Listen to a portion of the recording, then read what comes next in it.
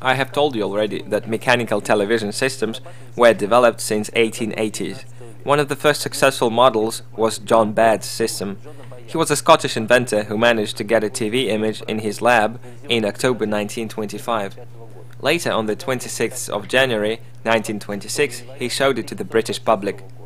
The images were received with a sweep of 30 vertically scanned red and black lines. But this was already a television.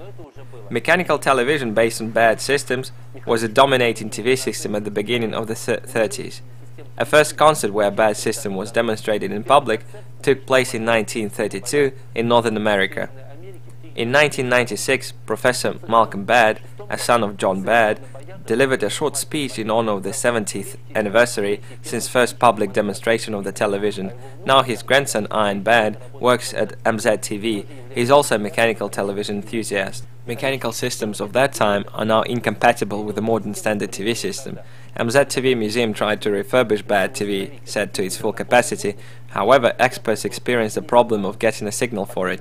Peter Jense, a modern enthusiast of mechanical television, came to help them. He designed a mechanical camera which shoots in a 30-line format and transmits images through wires to the TV set.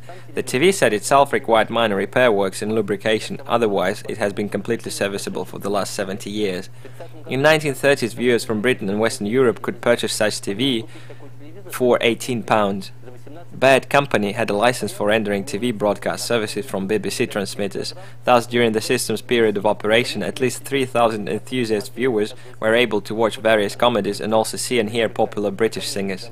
At the end of the 30s, mechanical TV sets were replaced by electronic TVs. However, the television had already been invented.